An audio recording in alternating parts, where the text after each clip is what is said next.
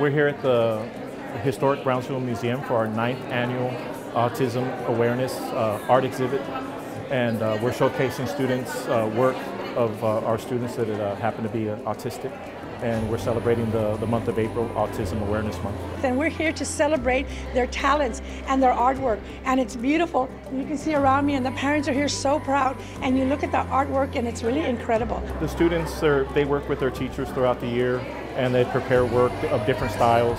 This is a showcase of our students, and it's all of their work that was submitted by their teachers on their behalf. So everyone is going to be here all month from today the 1st till the end of the month of April. Come on by to the Brownsville Museum, which is right across Washington Park, and come over here and look at the beautiful artwork that our beautiful students have done. We provide, a multitude of opportunities for our students to be able to showcase their talents and be able to express themselves, and so we really want to have all our students be able to participate, whether it be in dance or theater or in music or in art.